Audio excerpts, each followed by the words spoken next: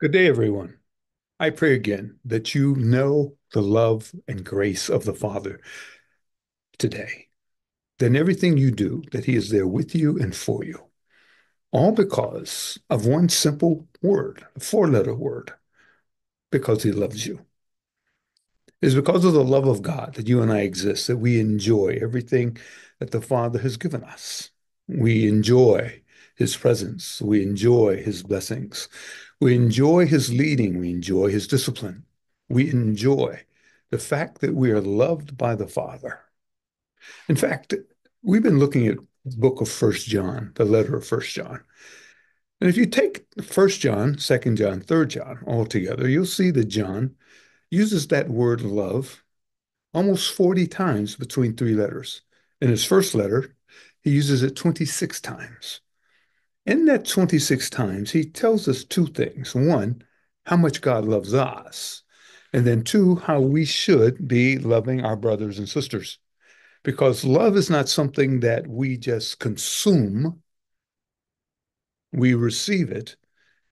But in receiving it, we give it away. It is hard to say, I love you without giving it away because love is not something that just comes into us and we keep it. It is something that we receive and then pass on because becomes our lifestyle of love because the Father has loved us. And the Father keeps loving us so that we then love our brothers. And so John almost divides this in half in terms of how much God loves us. And so for the next few days, we're going to look at the themes that John gives us. And basically, a theme for John is something that he repeats constantly.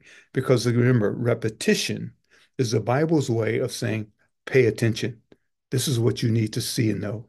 So here's how much the Father loves us. He says, see how great the love the Father has bestowed upon us. One, that we should be called the children of God. And that's what we are.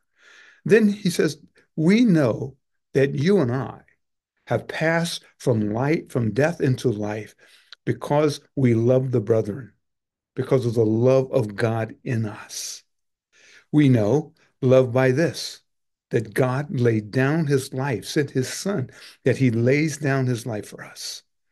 He says, beloved, we should love one another because everyone who loves is born of God and God lives in him. Because, are you ready for this? The source of love is God. And everyone who is born of God knows God because of God's love. The one who does not love does not know God. It's that simple. Why? Because of the love of God in us, because the opposite of love often is hate, but sometimes it's more than just hate. It's the whole idea of ignoring the people around you. One of the things I've learned to do in my life as I live and walk around the streets of San Francisco, wherever I am, is to acknowledge the homeless, what we would call the invisibles, people that we don't want to be bothered with, we don't want to see. Why? Yes, we may not be able to give them anything, but we can acknowledge their existence. Because in acknowledging their existence, what we're really doing is saying, God loves you and I see you.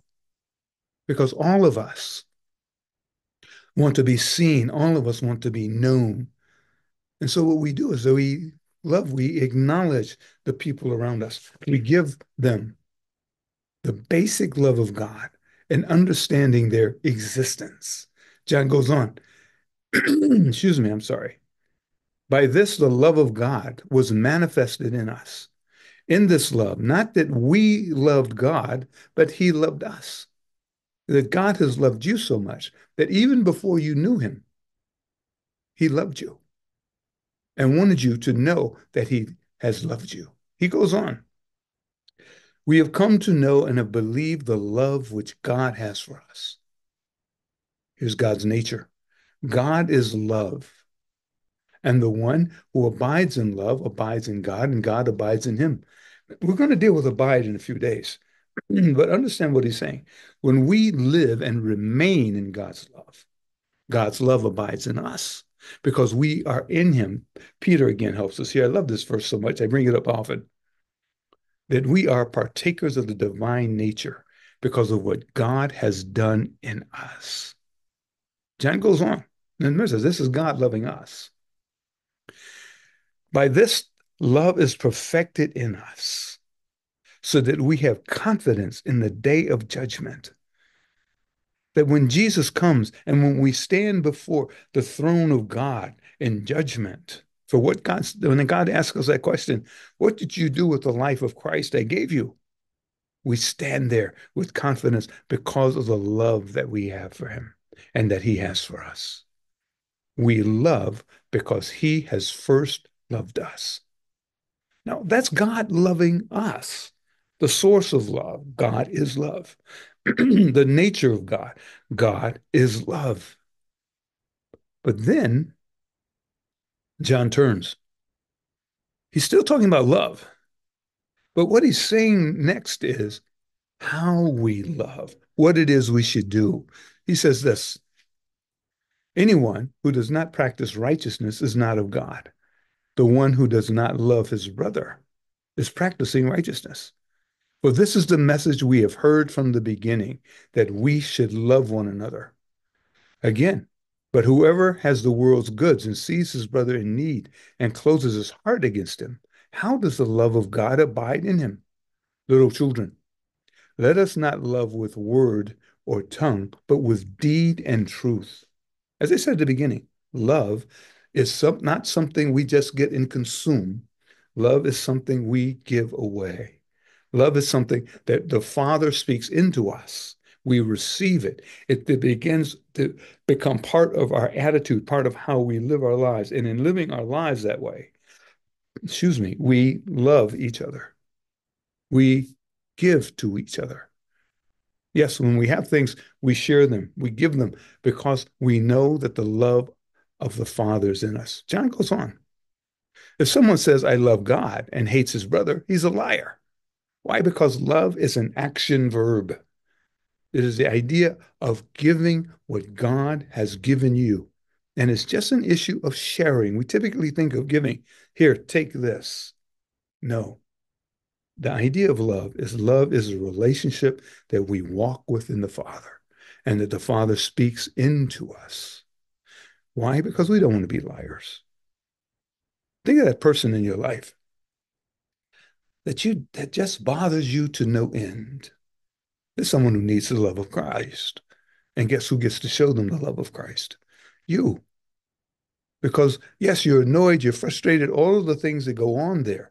But the Father says, love them. Why?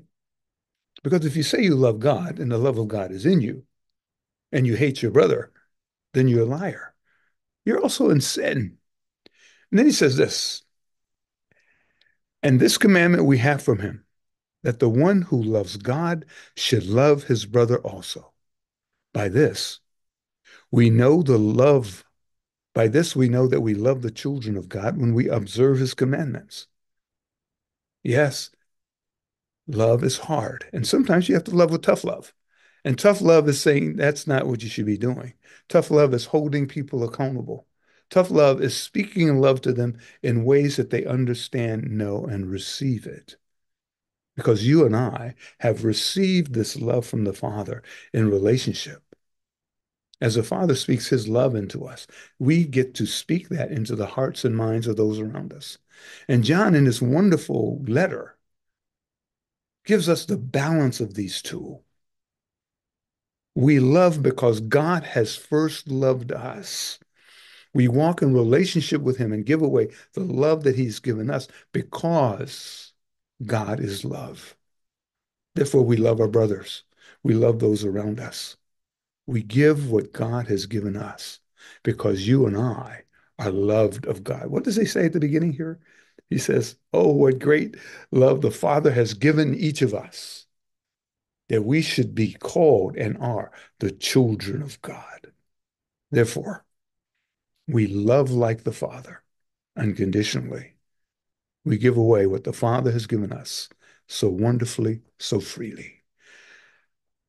Jesus, help us to be lovers like you, to love those around us. Thank you for loving us, that we have the privilege of sharing the love that you have given us. Forgive us for those times when we have been unloving, uncaring. Forgive us and help us to love because you have first loved us. In your name, Jesus, we pray. Amen. Be blessed today, my dear friends.